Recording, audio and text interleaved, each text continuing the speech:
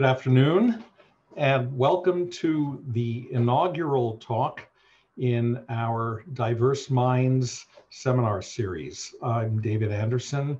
I'm the director of the Tianqiao and Chrissy Chen Institute for Neuroscience at Caltech, and it's really my pleasure and honor to be able to welcome and introduce Kafui Dzirasa from Duke University as the inaugural speaker in this series, particularly during Black History Month. CAF, as he likes to be called, is one of the most accomplished and committed scientists in and one of the country's leading voices in the fight against systemic racism in science. I got to know CAF serving with him on an advisory committee to the director of the NIH for developing the second phase of the BRAIN initiative. I want to, before I get into introducing CAF a little further, I just want to say a couple of words about the origin of this Diverse Minds seminar series, because it's something that wouldn't have happened without CAF's help. So after the events of the spring, the Black Lives Matter movement, and the town hall meetings that we had at Caltech, it became apparent that there was a desire, particularly on the part of our underrepresented minority students and postdocs, to hear more from outside speakers who look like they do. And as a director of an institute at Caltech, one can try to move forward on addressing some of these issues without having to get too bogged down in institute bureaucracy. And so I called CAF to try to ask him for suggestions about the best way to develop such a program, and particularly how to strike the balance between the outstanding science of the individuals that we invite to participate in the program, and also giving our community a chance to learn something about their background and their personal journeys. So it was CAF who suggested the idea of having a sort of half-half presentation. And that's what we're going to do today. The first half of the presentation is going to be to hear about CAF science, particularly on the way that emotions are represented in the brain and their relationship to mental illness. And then we'll take questions after that science part, and then proceed to a question and answer format to let CAF tell us more about his personal journey and experiences, and to answer questions, some of which I prepared, and questions that I hope the audience will submit as well.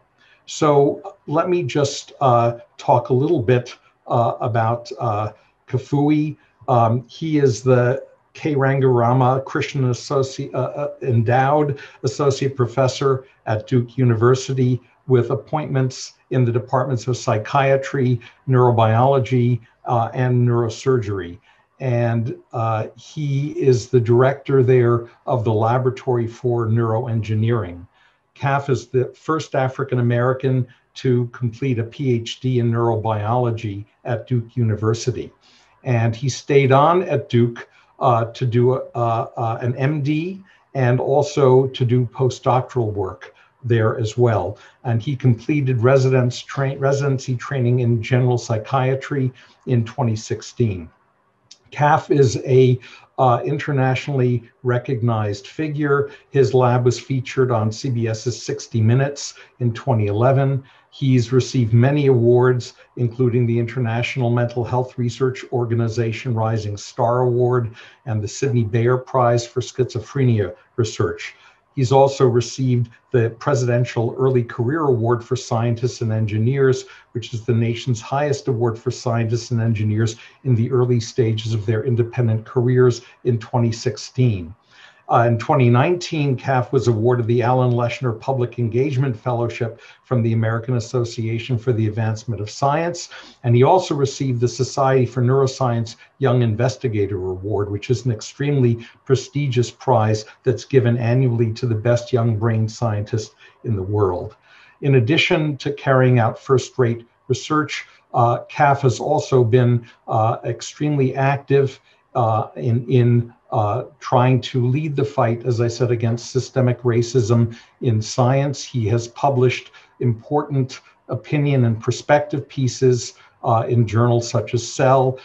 Here are a couple of the titles which I highly recommend that you read if you have a chance.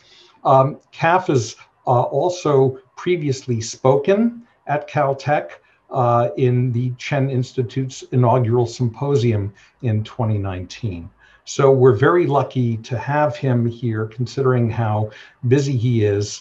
And I just want to thank him for participating in this and to introduce him to give the scientific part of his talk, which is entitled Mapping the Structure of Emotions. Kaf, thank you so much for joining us. Well, thank you so much for having me here, David. And I really appreciate the opportunity to connect with Caltech again. It's an interesting 2 years, to say the least, but I'm glad we're all able to gather again. So interestingly, with the introduction, I gave a talk around advocacy and diversity earlier today. I had a suit on for that talk, but I figured, well, I'm in my own home and it's around 7 o'clock here on the East Coast. So I've regressed back into my typical athletic wear. So thank you all so much again for having me here. As David mentioned, I am in the Department of Psychiatry and Biomedical Engineering and Neurobiology at Duke University. And if there are any comments or thoughts that you're not able to get throughout the early part of the talk, on the research or on the second half during my personal journey, feel free to shoot me comments on Twitter and I'll do my best to answer them at Kafui Dzirasa. All right, so the talk today will be split into 3 parts. And these 3 parts, what I'm going to try to do during these 3 parts is fuse the unique observations that I've had as a neurobiologist and engineer and as a psychiatrist to really think about how to achieve an understanding of brain function and how emotions are coded, as well as to advance the potential for treatments for the most devastating psychiatric disorders like depression and autism. So I'll start off with a little bit of theory, and I'll spend the first part of the talk here. And as David mentioned, we were on the working group for the second half of the BRAIN Initiative. This is a federal initiative to understand the human brain. And I've really been wrestling with this question around this word, which is causality. In other words, how is it that the brain does what it does? How does it generate behavior, allow us to move, and actions? What is the set of computations that the brain undertakes? And as I was getting ready to join the BRAIN work group, I had a very fascinating conversation with a data scientist colleague of mine.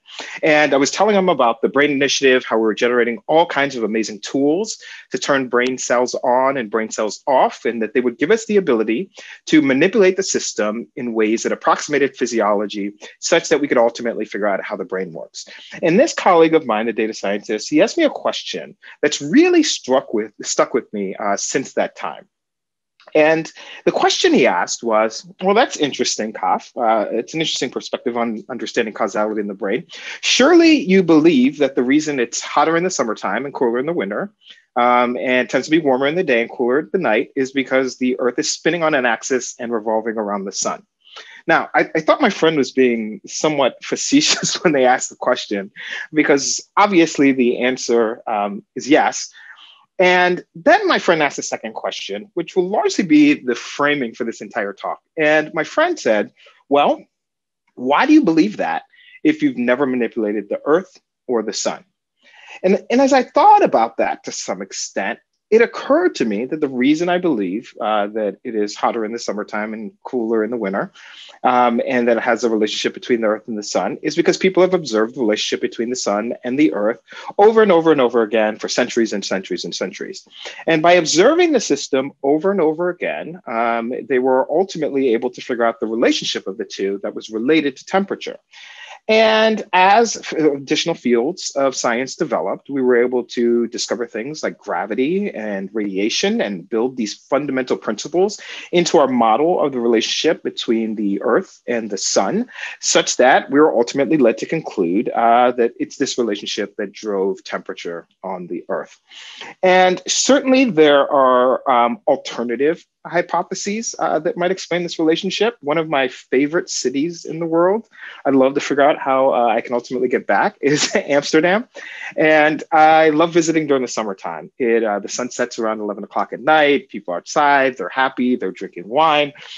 And it's warm and it's amazing. And I made the mistake of going to Amsterdam one time in the wintertime, and nobody was outside at all, and it was dark and it was cold. And certainly, one might make that observation and conclude that, well, the human body is about 98 degrees Fahrenheit. There's nobody outside. And so the reason it's colder is because there's nobody outside. And all one would need to do to invalidate that hypothesis of causality is go to the world in some place where it's really hot outside during the summertime, perhaps Dubai, in which people aren't sitting outside in 120-degree weather all day long.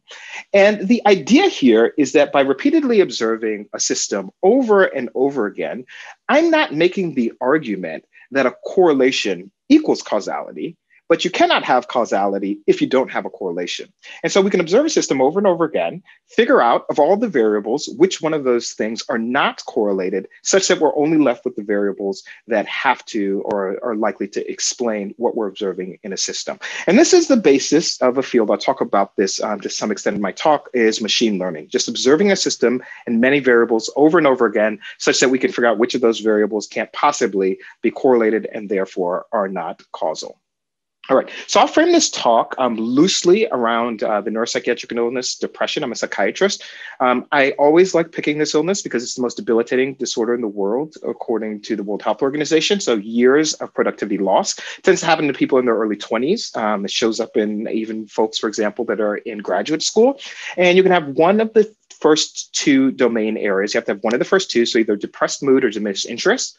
And then you have to have increases and decreases in appetite, sleeping too much or sleeping too little, psychomotor agitation, so moving too much or moving too little, fatigue or loss of energy, worthlessness or guilt, decreased ability to think or concentrate, and recurrent thoughts of death. And you have to have 5 out of these 9 symptom domains.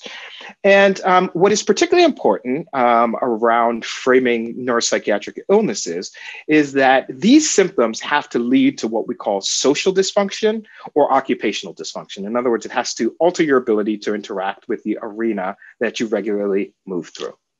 Now, here's the problem, right, with mapping emotions in the brain. You know, I'm always jealous of my colleagues that study things like reach and intention. When we talk about neuropsychiatric illnesses or emotions in general, it's really hard to quantify what mice are feeling. Right. So, you know, certainly I use this slide in jest. There's been some great work looking at facial expressions in mice and rats by some of our colleagues in a nice paper last year. But certainly it's the case that the things that I would see bringing people into the clinic, whether it's guilt or homicidality or suicidality, we don't have great ways of modeling that in preclinical animal models. This is a major challenge in the field. And so I've been wrestling with for some time, thinking about how to map emotions in a brain when we lack the self-report that we have in human studies. All right. Now, this is a study that was done. It was done by some colleagues at Duke, but has since been repeated in other labs as well, that really gave some insight about how to tackle this question. So this is a functional magnetic resonance imaging study, or fMRI. And what they're actually doing here is they're taking advantage of the principle that when brain cells become activated, they use oxygen. And so functional magnetic resonance imaging is just looking at chunks of brain tissue and seeing how much oxygen is on the blood cell, the blood protein, hemoglobin, that carries oxygen. So as your brain becomes more activated, it needs oxygen. And so you can measure how much oxygen versus unoxygenated hemoglobin there is in large chunks of brain tissue across time. And so what they're going to do in this study is that they're going to bring in a bunch of healthy subjects. I never call them normal controls because they're Duke students, but they bring in a bunch of healthy subjects, and they're going to put them in a scanner. And then when they're in the scanner, they're going to show these students a series of movies. And these movies have been shown to induce an emotional state. So they'll watch movies that make you happy, movies that make you sad, movies that might make you feel anger, movies that might make you feel surprised as they're looking at these students' brain activity. Then they take this brain activity and they use machine learning. In other words, they look at the patterns in their brain and they try to figure out what's the pattern of brain activity for sadness, happiness, anger. And then they bring the kids back the next day and then they put them in the scanner again. And they tell them to, don't think about anything, which every smart person is really bad at. So after about 20 minutes, they tap the students. And they say, well, what were you thinking about or what were you feeling? And the student gives a self-report. And then the question is, how much does what the algorithm or the machine learning model said you were feeling in terms of your brain function match what you reported you were feeling? And it turns out that they can do relatively well in classifying these states. And the reason I liked this study so much is because it suggested that we can measure or quantify states in a brain without the need for self-report if we can learn what it's supposed to look like. All right. So as I build out the theoretical framework before I get into the neuroscience and the modeling, I'm an engineer, so I'm always going to give you the assumptions that come out of the data we've observed. And the first assumption, which it's a little bit hard to appreciate from the fMRI study, but the first assumption is going to be emotions are encoded at the seconds timescale. So the fMRI is giving you a picture of the brain, snapshots over seconds of time. So picture every second. And I think this is actually a really important point. Much of how we think about our structure of how the brain operates, if it comes out of vision neuroscience or auditory neuroscience or even movement, you're looking at systems which are developed to process information on a really fast time scale, right? You certainly couldn't move your fingers or have dexterity if the system wasn't processing information at the same millisecond time scale. You certainly wouldn't see objects that are thrown at you if it wasn't processing information at a millisecond time scale. But here, we're gonna build a model where we treat emotions at the seconds time scale instead of the millisecond time scale. And the idea there is that perhaps emotions are creating stable resonance states in the brain. And I always joke that I never had a patient come in complain about being sad for a millisecond, right? So this is going to be the first assumption of the model that we're going to generate. All right. The second thing that's going to go into building this model, I always like this example. Only the first year graduate school students and certainly the first year medical students know where I'm going with this. But if I was about to put up a bunch of enzymes and substrates and you had a model organism, and we could go through and figure out which of these enzymes and substrates can contribute to how much the model organism moves across an arena.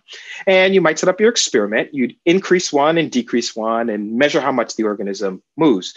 And what you would realize at the end of this experiment is that all of them contribute to how much the organism moves because they're not independent, right? So they're part of the citric acid cycle or the Krebs cycle, in which they work together to generate output. And the output is what we call orthogonal to the system. It's energy, right? So each of these independently contribute because they're all working together to generate the output. Now, I use the term emergent property. So I'll explain what that means. We'll move from the Krebs cycle to a neuron. I'm a terrible artist, so this is my example of a neuron with the cell body and the axon and the terminals. And it's really hard to appreciate what an emergent property is by looking at a single neuron. But imagine if instead of looking at one neuron, I put 4 neurons together. All of a sudden, it's pretty clear what the emergent property of this is. And it's seizure because the system keeps activating itself over and over and over again. Now, if I was to take those neurons and instead of moving the charge around this way, I change those neurons into a metal ring and move the charges around it. Again, you have an emergent property for all the physicists here, and it is a magnetic field. And again, this magnetic field is orthogonal to the system that we are observing. So this idea of emergent properties is going to be really important because we're going to treat emotions as an emergent property of brain cells working together. And here I say, think sleep, right? Certainly sleep is not a single cell in cortex. It is a state in which many brain cells are working together, right? So that's what emotions, how we're going to create a model to deal with emotions. All right. So what we do in the lab is that we insert electrodes, each the size of a piece of hair, into an animal's brain. And then we're able to record electricity from many brain sites simultaneously. And I'll talk about the types of data that we are able to extract out of the electricity. Here, I'm just showing you a CT scan, just showing you the electrode implant in blue, targeting multiple brain areas simultaneously. This is a rat. We can co-register this on an MRI to do our histology. But you can see the animals tolerate this well. And then we're able to record brain activity as the animal is awake and behaving. All right, the data that we get is electricity, and we can low pass filter the electricity. In other words, we get the slower electrical activity. And this is represented as what most people think of as brain waves. If you're getting a scalp electrode measurement, it's sort of the same thing, except we're getting these from the tips of individual wires. So we'll call them local field potentials, or LFPs. So we're getting local field potentials or electrical oscillations or brain waves from many brain areas simultaneously. And then we could do engineering analysis offline. We could take that brain wave, we can filter it into different frequencies and ask how much presence is there of these brain waves across different frequencies for each brain area. The second thing we can do is take advantage of engineering principles, which suggest that things that change together across time tend to lie within the same system. You can appreciate here that the peaks are lined up. And so these brain waves from two different brain areas tend to synchronize. We call this LFP coherence or synchrony. And it's just suggesting that these two brain waves are synchronized. In the fMRI world, this might be called functional connectivity, but this is happening on the timescale of milliseconds. In other words, these two brain areas are synchronizing. We can do engineering analysis offline, in which we shift the oscillations relative to one another. And we ask if future activity in area 1 predicts future activity in area 2, then we say that information is moving in that direction. We can infer information transfer, or we can shift the oscillations in the other direction and ask if information is moving from area 2 back to area 1. So this is the type of quantification that we can get out of these electrical signals that we're recording from the brain. The second thing we can do is take the electricity and high pass filter it, and then we get the firing or the action potentials of individual cells. And what's really important, and I'll sort of won't dig in too deep with the activity of single cells, but this point is really, really important, is that if you look at a local field potential, this is a brainwave, and I'm showing you a cell firing that you can see across time from the same wire that's implanted in the animal's head, that this cell tends to fire at the peak of the brainwave. You can just see a histogram quantifying that behavior, the brainwave, and the histogram of cell firing. And this is called LFP, cross-frequency coupling, or phase locking, and you can appreciate here that therefore the firing of cells is represented by the phase of the oscillation. You can also see firing represented by the amplitude of the oscillation. And then finally, we published a feature in 2016 showing that cell firing can also be represented by how two oscillations are synchronized with each other. So those features I just mentioned, brainwaves, amplitude and frequency and synchrony, are all reflected by cell firing. At a minimum, they're capturing cell firing in the brain. So all we need for the model is for one to believe the local field potentials reflect the activity of cells firing or populations of neurons. So local field potentials are an emergent feature of brain cells firing. And those are the three key principles to the model we're going to try to build. All right, so several years ago, I had been collecting massive amounts of data from many brain areas simultaneously. And I ran into a huge challenge figuring out how to analyze all of this data and build models with it. And Duke had launched a center called the Information Initiative at Duke. And it was headed up by a gentleman. His name was Rob Calderbank. And Rob was an interesting guy. He made his career a large part in telecommunications at AT&T Bell Labs. And about a year after I talked to him, he would win the Shannon Prize, which is the data science equivalent of a Nobel Prize. And as I was talking with Rob Calderbank, I basically gave him the exact same introduction that I just gave you all about mental illness and the recordings we were doing. And Rob stops, he pauses for a minute, and he says, that's interesting. It's a lot like geothermal imaging. Now, clearly, I had explained neuroscience all wrong. So I went through and I gave the introduction again. He said, no, geothermal imaging. You basically have a planet, you have satellites going around a planet, you're trying to measure weather patterns, integrate them across satellites, and then zoom in and figure out what people are growing in the world so you could do prediction. And the more he described it, it occurred to me that perhaps the answers I was seeking to understand how emotions were encoded in the brain and how these became dysfunctional in the context of mental illness actually lay in other fields of science that I needed to figure out how to gain access to. So Rob he basically said, I have a guy, his colleague's name was Larry Karen. And before you knew it, I was on Larry Karen's the thesis committee for his graduate students, Kyle and David Carlson. And I'm putting up here a picture. This is Kyle's prelim Committee document. And I remember opening up the document. I'm an engineer by training.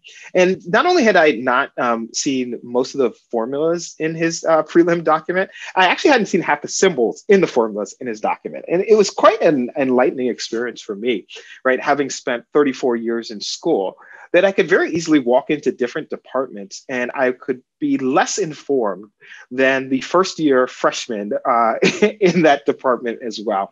And to all the graduate students here, I'll say it was really important for me, particularly in my training of psychiatry, to learn how to tolerate being uncomfortable with a topic such that I can learn more about it. So I hope by the end of this talk, I'll convince you that that was a useful experience for me of not knowing. So I'm gonna show you what we came up with together after spending lunch with David and Kyle for almost a year straight and reading lots of supplemental material. All right, so this is the type of model that we're going to use.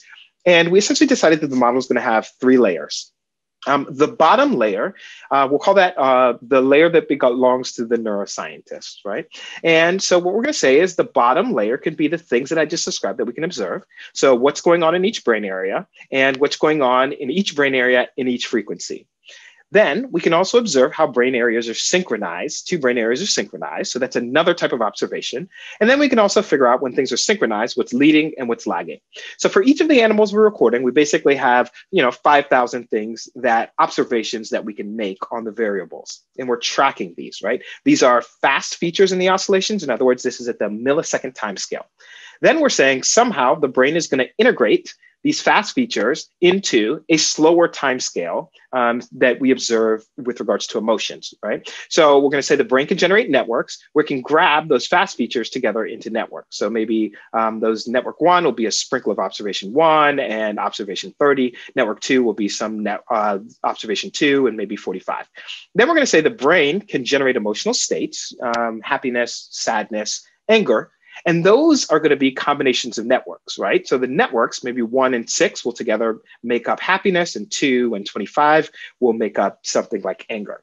And what we're going to do with machine learning is we're going to learn the red lines and where they exist. And the best sort of analogy to think about this is a symphony, right?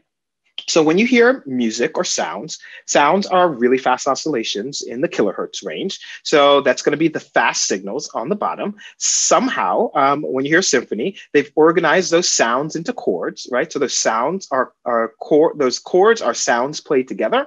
And then the conductor is coordinating chords across instruments such that we have music, right? And certainly when we hear music, it drives emotional experiences in all of us. And so while we're also learning the red lines, we can also across time figure out how loud each of the chords are represented or how loud each of the chords are being played. And we could track those across time. So that's what our model is going to learn, right? It's going to learn the fast features that make up the networks at the second time scale, and then what is represented by the emotional states. All right, and I'm going to sort of switch into the neuroscience now. And we're going to pick a very simple task. We picked the simple task because, as I mentioned, human psychiatric illness is characterized by social or occupational dysfunction. And since I'm not really sure what the occupation of a mouse is, particularly in the middle of a pandemic, we're going to go with social dysfunction. So our subject mouse of choice, we're going to be recording this. It's a C57 mouse. And we're just going to give it 10 minutes to explore an arena.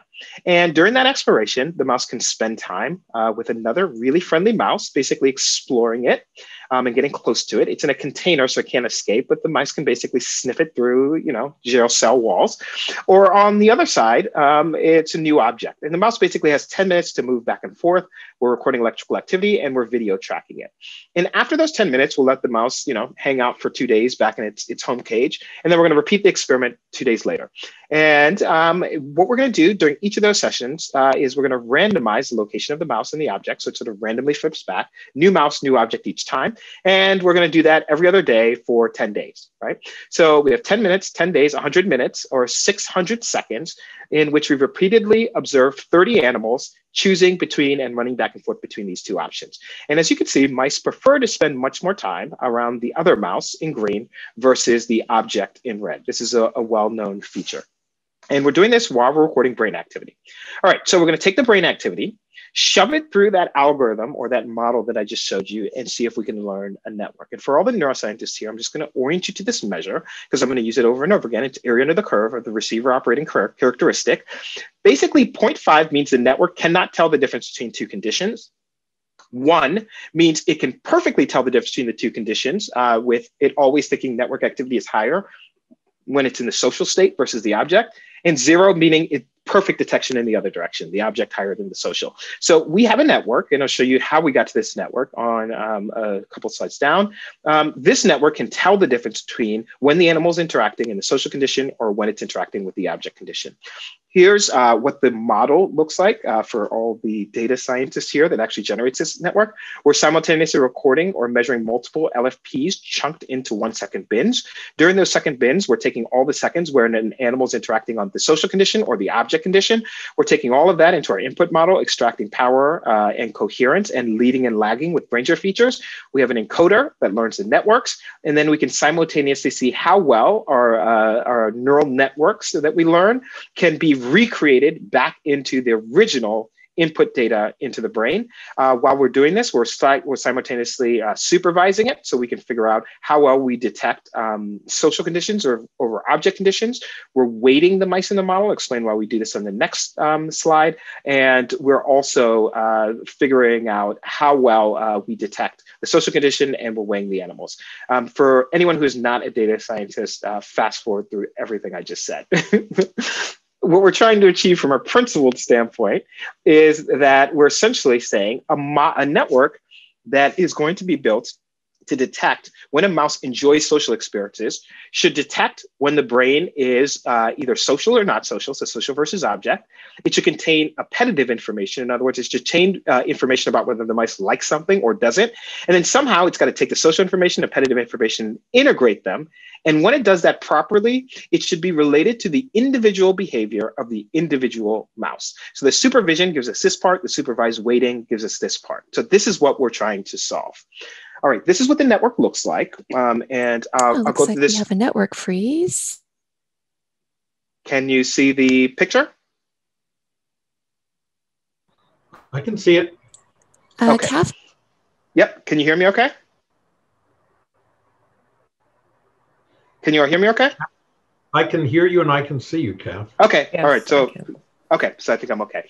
All right, so we are looking at the network here. This is the network that I've described. It is each of the brain areas that are represented: VTA, amygdala, cingulate, hippocampus, infralimbic cortex, nucleus accumbens, and prelimbic cortex. If you see color, any indication around the tire of the wheel, it means that brain area in that frequency contributes to the network. So cingulate at 10 hertz, hippocampus around 10 hertz, and at higher frequencies. And you basically see each brain area along the diagonal here. At the off diagonals, you see that these brain areas synchronize. That activity is part of the network, right? So this is a tone, this is a chord that's being played between brain areas. And that is represented by the spokes of the wheel. And then in red, we also can see when an area leads, or when these two areas synchronizes, what leads and what lags. And so we have all of this information represented in this network. This is just a summary picture of what I just showed you. I've color-coded it so you can see the information is organized in 3 frequency bands. Blue, the lower theta frequency, 4 to 11 hertz, and then a higher frequency activity in what we call the gamma range, represented by both the green and the red. We also get information, as I mentioned, flowing through the circuit or the network based on what is leading and what is lagging. I'm just showing you a histogram here, showing you how many areas each brain area leads. And this is showing where there's directed coherence. In other words, information flow. I've summarized this here. There's only leading and lagging information in this frequency range. And this is the summary of how information is flowing through the network, originating or leading most in amygdala, prelimbic cortex, and infralimbic cortex, relaying in cingulate cortex and nucleus accumbens, then through medial dorsal thalamus, and finally converging in VTA. So this is the structure of the network that we have just learned. And this network is activated when an animal is in a social condition over when it is in an object condition. Now, importantly enough, I mentioned that we're also tracking these networks across time. So I'm going to show you what the dynamics or the changes in this network look like. This is an animal walking up, and it either starts interacting with another mouse at this point or an object at this point. And you can see that the network actually detects that the social condition, there's more activity than the object condition. And this is when the network terminates an interaction. You can see again, it separates out the social condition versus the object condition. I've highlighted this in blue because it's supervised. So we are forcing it to learn a network that can tell the difference between these two. But the network has no information that for reason why it should be able to separate out before an animal starts interacting. So this time point here, and there's certainly no information that we put into the supervision that would uncover that the network slips down at the end of an interaction, overshoots, and then course corrects. So this is all dynamics that are coming out of this network that we've learned. And then finally, the last piece that we've used for the supervision, as you can see, this is each individual mouse. On the x-axis, I'm showing how much that particular animal chooses to socialize with another animal. The higher the social preference, the more that animal chooses to socialize. On the y-axis, I'm showing you how well its brain decodes the social non-object condition. Again, 0.5 is no information, 1 is perfect information. And you can see that across the group of animals, the more their brain can separate out the social from non-object condition, the more those mice choose to socialize. We left this guy in anyways because we don't really believe in throwing out outliers, and this is still statistically significant. All right, so one might ask, as I always ask the data scientists in my group when they give me really complicated answers, is this actually even necessary, right? I'm a firm believer that the simplest thing we could do to get the answer is the right thing. The brain is built where it needs to conserve energy and resources, so it picks optimal solutions. So what I've done here is I'm just showing you first the decoding of the brain. I'm showing you the AUC here, and this is the performance of our network across the 30 animals. And then I've simultaneously gone through, and I just say if I pick parts of the network, in other words, oscillatory power in each of the 8 brain regions versus the strongest interactions, so the strongest spokes in the wheel for a combination of areas. If I look at each of them independently, how good is coding, right? And so you can see that there's certainly information in parts of the network. In other words, there's information in the circuits that make up the network, for example, between prelimbic cortex and nucleus accumbens. But that information for each of the parts of the circuit is not anywhere near as efficient as the whole network together. So when you pull them together, they have more information than when you look at each of them independently. But I will point out, if I was to do a scientific study or a paper, and I just had electrodes in 2 areas, I would get that there's information in this area. This would be statistically significant, big time. It's just there's more information in the broader network code. Now, when you look at individual behavior, so this is how well the individual social preference of each mouse is correlated with how well its own brain decodes. And I'm just showing you negative log P here. So this is the significance threshold. I haven't corrected for multiple comparisons here. So this is super liberal. It is only the network that encodes individual behavior. None of the circuit features independently reach the standard of encoding individual behavior. So behavior is a function of the network working together, not each of the individual elements. Okay, so then the question is, how do we know we've got something right and that is good and that is useful? And so we use this standard set of criteria, the same way I pointed out, with the Earth going around the sun, we came up with really cool fundamental principles like gravity and radiation. How do we know we're dealing with the fundamental principle when we observe this network feature?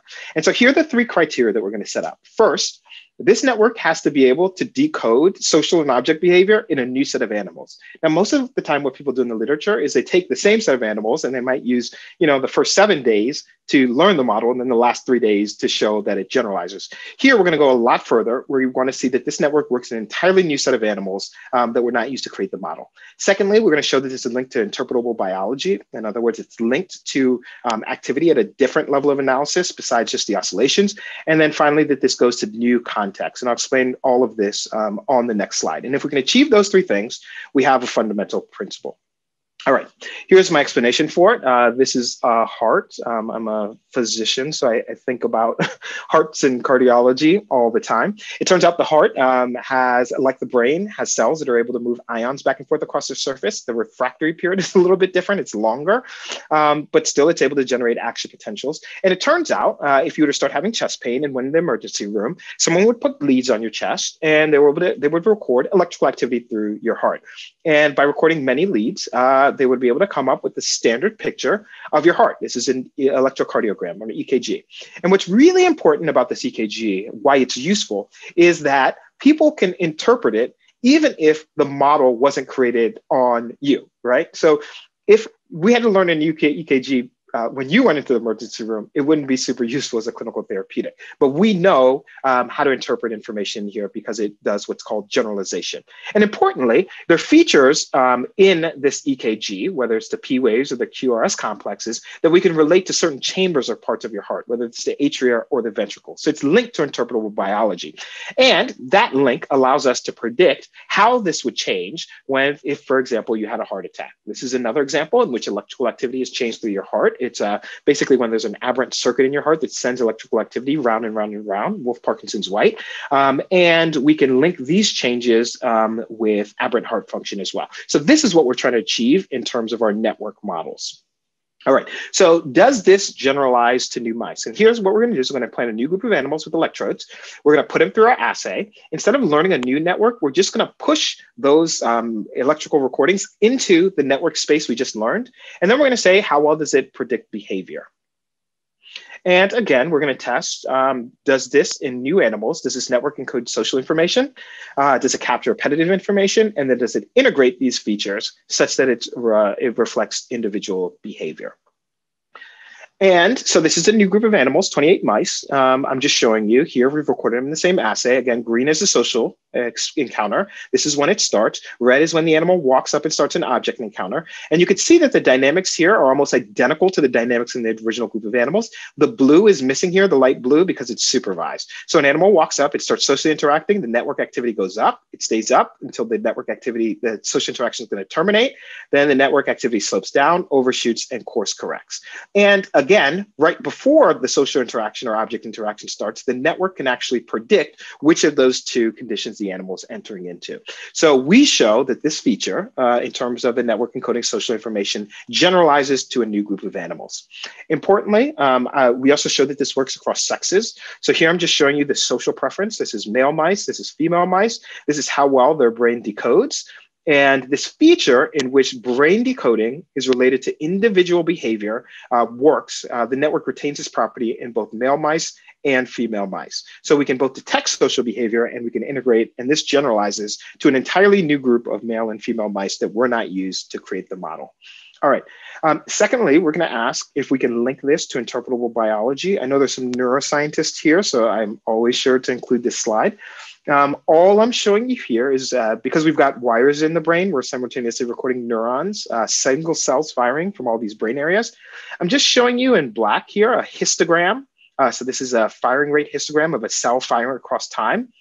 And on top of that, I've mapped on the activity of the network I just showed you across time. And we can find that cells in the brain show dynamics, in other words, changes in firing over time that match the dynamics of the network. We find instruments that's activity, or the fingers of the musicians correspond with the music that we see being played, and as we would expect. And it turns out about 20% of the cells that we record throughout the brain show activity that's coupled with the network. This is actually particularly important, confirming what we were, our basic assumption, which is that these networks involve multiple brain areas. So it's not surprising to see that there's cells in multiple brain areas that are showing activity coupled with the network. All right, so we can link this into interpretable biology. Finally, can we go to new contexts?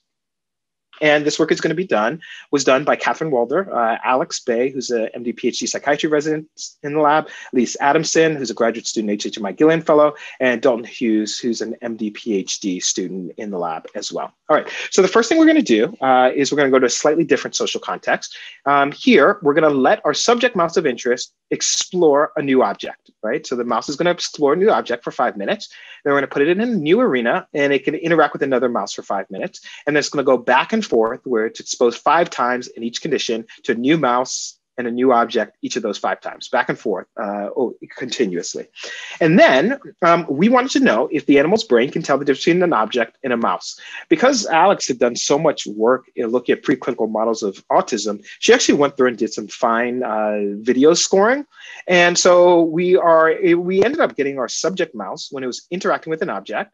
our subject mouse when the two mice were ignoring each other, our subject mouse when it was being pursued by the other mouse, and when the two mice were interacting with each other. And it turns out the network can actually detect not only the difference between social and object, but actually the difference between levels of social interaction, such that the network activity tended to ramp up as the level of social interaction ramped up as well. The second thing we did was we asked if this network had appetitive information. And so what we're going to do here is we're just going to take our mice, this is a new group of implanted animals, and we're going to record their brain activity as the animals poke in a box. And when they poke the wall, they either get sugar or we come back the next day and give them water, and back and forth. So they're either going to get sugar during a session or water during a session. And then we're just going to ask, how does the network, the social network that we learned, respond to poking for sugar or poking for water? And this is the water condition. This is the sugar condition. We can see that the network has a higher activity response to sugar over water. I'm just showing you decoding here. As an animal walks up, it pokes for sugar versus water, and the network detects the difference between sugar and water. Importantly, this network, unlike the network that was social preference versus behavior, there's no relationship between sucrose preference and decoding in the brain. If anything, it's the animals that show the most sucrose preference that show the least amount of decoding in the brain, but this doesn't reach statistical significance. All right. And then finally, because this network can certainly encode other things besides social behavior or reward, it could simply just encode arousal that's happening across these conditions. We use a standard test of arousal and anxiety that's used in the preclinical research. We recorded a mouse in its home cage, and then we put it on an elevated plus maze, which is basically a ledge on a really, really, really high building. And the ledge, they're open ledge parts of the ledge that you can see over to the floor way down below you, and there are closed arms on the ledge of the building where you can't see and you're more protected. And mice tend to spend more time in this section of the maze because this one is thought to generate anxiety, and mice that are more anxious avoid this part of the maze. So I'm just showing you network activity when an animal's in its home cage, and then when we put it on the maze, which is anxiety provoking, there's no change in the network activity. The network activity is only higher or lower when the animal's in the open arm. So importantly, this network isn't encoding arousal because the network is lower when the mice are more aroused. And the extent to which each animal shows anxiety-related behavior is not related to the decoding that the social network is doing. All right.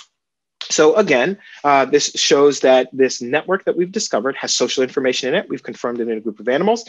This network has appetitive information in it. And interestingly enough, the network also has aversive information in it, but it is only the social and appetitive information that is integrated to modulate individual behavior, right? So these three features of our original network that we learned, we have demonstrated that they are indeed there in a new group of animals, all right? So we can decode new animals, we can link it to interpretable biology, and we can decode new context. So ultimately, we think we have a fundamental principle of how activity is organized in the brain. So one of my favorite shows growing up was Price is Right. And I always loved how they had, Bob Barker would go on and talk about the prize behind the two doors. And then he'd ultimately say, but wait, and the audience would scream, there's more. So, but wait, there's more that we can do with this. So we got really interested in this question. Well, we've learned a network. We can see how it is endogenously represented in the brain during behavior. Can we actually manipulate parts of this behavior and change activity in the network and behavior? So we decided to target a part of the pathway that some of our colleagues had done some work around in social behavior. This part of the pathway between prelimbic cortex and nucleus accumbens that they found to be important in social behavior. All right, and we're going to use a set of tools called optogenetics. This is a quite intuitive tool. It's the same type of strategy for why you can see. We have proteins that can generate light and change it to chemical and electrical activity. This is a channel on brain cells, so it directly changes light into current flow or electrical activity. And a set of scientists figure out how to express these on brain cells. So you can use blue light to cause brain cells to fire more. And we're going to strategically inject this channel in prelimbic cortex, and then we're going to turn on the connections of prelimbic cortex and nucleus accumbens. And when we do this, you can see we're going to do within subject controls. So the blue light, we stimulate 10 hertz. You can see the 10 hertz signal show up in nucleus accumbens. You can also see back propagation. In other words, you can see activity going back into prelimbic cortex, but you don't see any of this in other brain areas. Yellow light, which does not activate channel rhodopsin, is our negative control. And in some of the animals that we implanted and stimulated, you can actually see not only the activity in our brain area of interest in the back propagation, you can see activity in other brain areas as well. You otherwise wouldn't know this if you didn't have electrodes here. We excluded all of these animals from our analysis because we couldn't make arguments about what was causing behavioral changes if that stimulation was causing other areas to be activated in superphysiological ways as well. All right, so here's what we see. Experimentally, we're going to take our animals of interest, we're going to put them in the object arena, then we're going to put them in a social arena. They're going to go back and forth in randomized order, 3 object conditions, 3 social interactions. Within each of these conditions, they get blue light or yellow light in randomized order. And then we're just going to record their brain activity and see how different is their network activity between the object and the social condition. So this is what happens to brain activity. And the object condition, or when our subject mouse is being social with the other mouse. In the yellow condition, when we stimulate with blue light, you can see basically the purple lines. Activity in our social network is higher during blue light stimulation than in yellow light stimulation across our subject animals. You see that by the slope of the purple lines. So indeed, blue light stimulation at this part of the network activates the network. Behaviorally, what we see is, I'll start with the object interactions. Stimulation with blue light does nothing to the animal's interest or time it spends interacting with an object. But when you stimulate with blue light, it increases the amount of time animals spend engaging in a social encounter. So we both activate the network and we drive social behavior. So this was an interesting set of conclusions for us, because during the previous study, they'd also stimulated this, they'd stimulated 3 basically projections or 3 connections that were relevant for our circuit. The first one they stimulated was between prelimbic cortex and amygdala, and they saw no differences in social behavior. And we're encouraged by that because this connection was not in our network. The second thing they stimulated was prelimbic cortex and VTA. They saw no differences in social behavior there. And again, this was not in the network that we learned using machine learning. And then finally, they stimulated prelimbic cortex and nucleus accumbens. And interestingly enough, they actually saw a decrease in behavior compared to our increase in social behavior. And we wrestled with some time how to interpret this differences in outcome. And it turns out, the real difference is we stimulated 10 hertz, and that in that study, the stimulation was 20 hertz. And the reason why this is particularly important is because if you look at the architecture or the endogenous construction of the network, it turns out that the network information or network is organized at 10 hertz. So if you're stimulating at a high frequency, you're actually disrupting activity in the network, or at least that's our hypothesis, versus 10 hertz, which increases the activity in the network. So we tested this directly, and we just directly compared stimulating with 10 hertz or with 20 hertz. And it turns out it's indeed the case. If you stimulate with 20 hertz, you are suppressing the network compared to 10 hertz. And it suppresses the activity in the network irrespective of state. But it only suppresses social behavior because you only need the network for social behavior. It has no effect on object behavior whatsoever. So what this suggests is that stimulation is actually a key part of encoding emotions in the brain, the stimulation frequency. It's not simply location, it is actually the frequency of stimulation in terms of interpreting what sort of code is in these brain areas. Okay, and so I'll end here on these last 3 or 4 slides with another. But wait, there's more, because my lab is really interested in demonstrating the relevance of these features in these networks for thinking about illness, like I showed you with the slide of the electrocardiogram, all right? And so we decided to do a quick test on an animal model of a disorder that's been associated with dysfunctional coding of emotional behavior.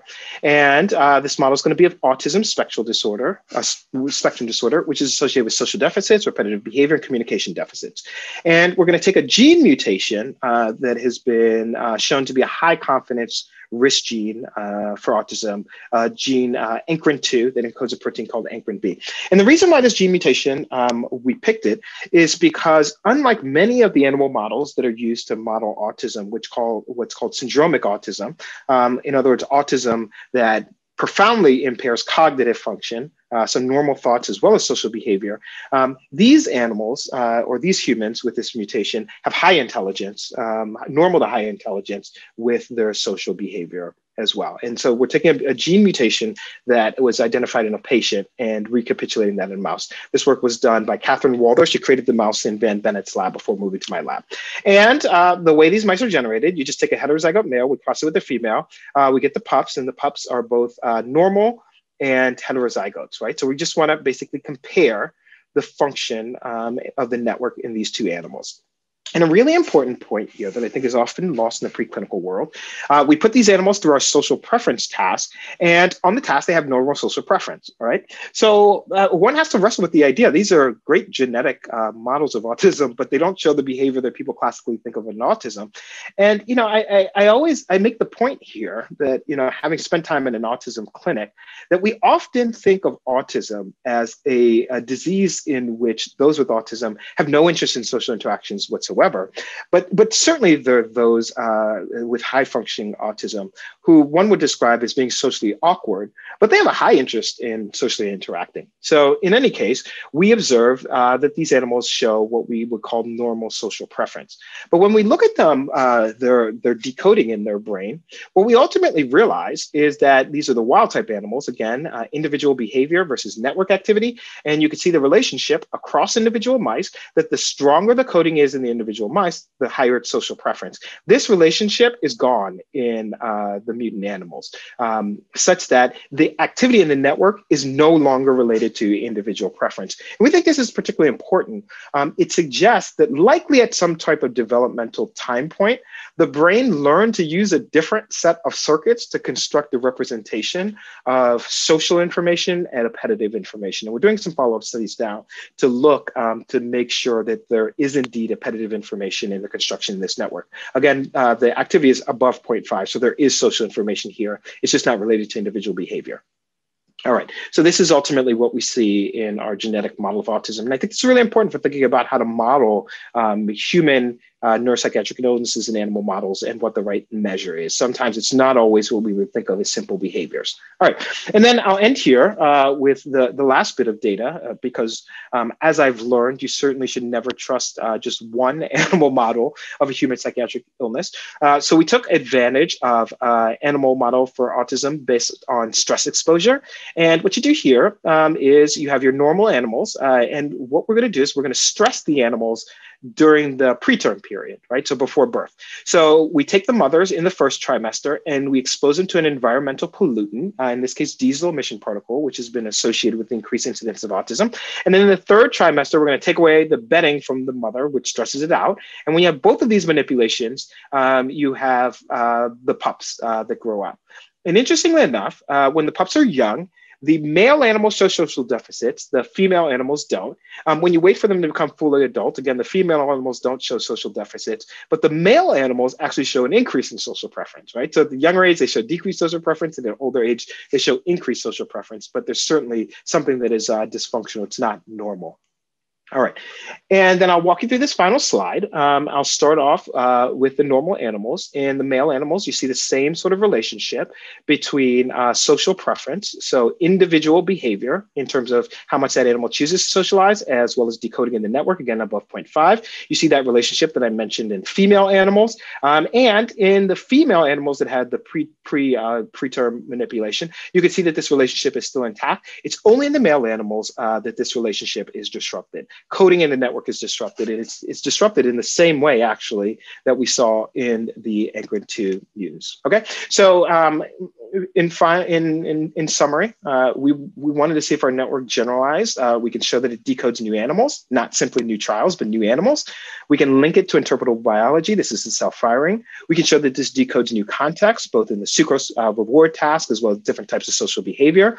And finally, we can show that we can manipulate this and see predictable changes in outcomes of the network as well. So we think we have what we will call an explainable network. So we're now going through in the lab and we're making multiple networks. We're trying to learn networks for anxiety, social behavior, aggression, negative valence, and anticipation, each of reward anticipation, each of those different levels of development. And what we're trying to achieve in this is to go back and actually try to solve the problem that I originally put up about decoding of emotions in animals. And our idea is that we can actually solve it this way.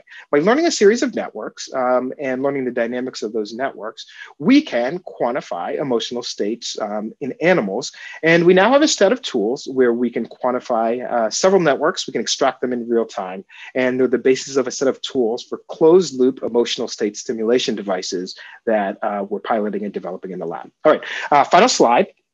And this is the acknowledgements. I've sort of given people their props as the experiments I've shown them throughout the talk. This is my lab. I always say it's important to appreciate my lab looks like America. Several people are missing here. I'm super proud of Rainbow Haltman. She's now just started her lab at Iowa and was recently awarded the New Innovator, NIH New Innovator Award. It's one of the most competitive awards for young scientists. But my lab looks like America, right? And I think that we've always appreciated that a diversity of experiences and perspectives is critical for doing integrated team science. And I hope I've shown you today that the type of questions that I think are really impactful and important for human health will require a lot of different disciplines coming together to solve them. So thanks again for having me here. And I'm happy to turn it back over to David to coordinate questions.